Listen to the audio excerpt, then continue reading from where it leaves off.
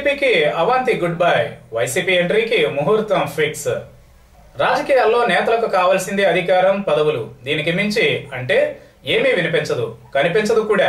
ప్రాణం పోతున్నా పదవులు పట్టుకుని వేలాడే నాయకులు ఇప్పుడు కోకొల్లలుగా ఉన్నారంటే ఒకంత ఆశ్చర్యంగా అనిపిస్తుంది. అయినా ఇది నిజం. తమకు పదవులే ప్రమాణంగా, వచ్చే ఎన్నికల్లో టికెట్లే ప్రధానంగా వ్యవహరిస్తున్న బ్యాచ్ ఎక్కువ అవుతోంది. ఇలాంటి వారికి పార్టీలతోనూ నాయకులతోనూ కూడా సంబంధం లేదు. వారికి పదవులే ప్రధానం. ఇలా అనుకునే వైసీపీ నుంచి 23 మంది ఎమ్మెల్యేలు జంప్ చేసేశారు. వీరిలో కొందరు మంత్రులు కూడా అయ్యారు. ఇక ఇప్పుడు ఎన్నికలు సమీపిస్తున్న నేపథ్యంలో టికెట్ల హడావుడి ప్రారంభమైంది. ఇప్పటికే చాలా మంది నాయకులు తమకు టికెట్ ఇస్తే ఉంటాం, లేకపోతే మరో పార్టీలోకి జంప్ చేస్తామని ఇప్పటికే స్పష్టం చేసిన పరిస్థితిని మనం చూస్తున్నాం. ఇలాంటి వారిలో తాజాగా తెర మీదకి వచ్చారు అవంతి శ్రీనివాస్. విశాఖపట్నం జిల్లా అనకాపల్లి పార్లమెంట్ నియోజకవర్గం నుంచి 2014లో విజయం సాధించిన అవంతి టీడీపీకి నమ్మిన బంటుగా వ్యవహరించారు.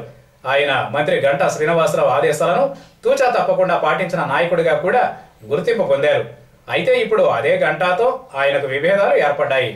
కట్ చేస్తే ఇప్పుడు ఆయన గంటాను వదిలేసి తన దారి తాను చూసుకునేందుకు రెడీ అవుతున్నారు. ఎంతైనా ఆయన కూడా నాయకుడే కాబట్టి ఆయనలోనూ కొంతమేరకు సొంత లాభం ఉందనుకోవడంలో తప్పులేదు. ఈ క్రమంలోనే ఆయన వచ్చే ఎన్నికల్లో అసెంబ్లీకి పోటీ చేస్తానని చెబుతున్నారు. పార్లమెంటుకు ఎవడెళ్తాడని బాబు అనేది ఈయన ఎప్పుడూ నోరు తెరిచినా చెప్పుకొచ్చే మాట. అంతేకాదు ఉత్తరాదోళ్లతో మనం గెలవలేవండి బాబు అంటూ ఉంటారు కూడా. ఈ క్రమంలోనే ఆయన తన టార్గెట్ ను అసెంబ్లీకి మార్చుకున్నారు. దీనికి ఎవరూ అడ్డు చెప్పడం లేదు. అయితే విశాఖలో గతంలో తాను పోటీ చేసి గెలుపొందిన నియోజకవర్గాన్ని అవంతి ఇప్పుడు ఎంచుకోవడమే పెద్ద సమస్యగా మారిపోయింది. ప్రస్తుతం మంత్రి గంటా శ్రీనివాసరావు ప్రాతినిధ్యం వహిస్తున్న భీమిలి నియోజకవర్గాన్ని అవంతి కోరుతున్నారు. గతంలో తాను ఒకసారి గెలిచానని, తనకు పెద్ద ఎత్తున ఇక్కడ కేడర్ ఉందని, తాను ఇక్కడ నుంచి పోటీ చేసి గెలుస్తానని, తనకు ఈ టికెట్ ఇవ్వాలని ఆయన ఎప్పటి నుంచో కోరుతున్నారు. గంట అవంతికి ఘాటుగా కౌంటర్ ఇచ్చారు. తాను భీమిలిని వదిలేది లేదని స్పష్టం చేశారు.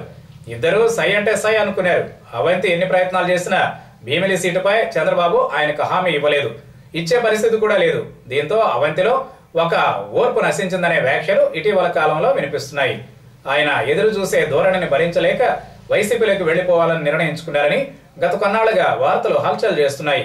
ఈ నెల 21న ఏకంగా ఆయన వైసీపీ తీర్థం పుచ్చుకుంటారనే వార్తలు కూడా వస్తున్నాయి. దీనిపై ఇప్పుడు రాష్ట్ర వ్యాప్తంగా చర్చ జరుగుతుండడం గమనార్హం. మరి అవంతి ఏం చేస్తారో చూడాలి.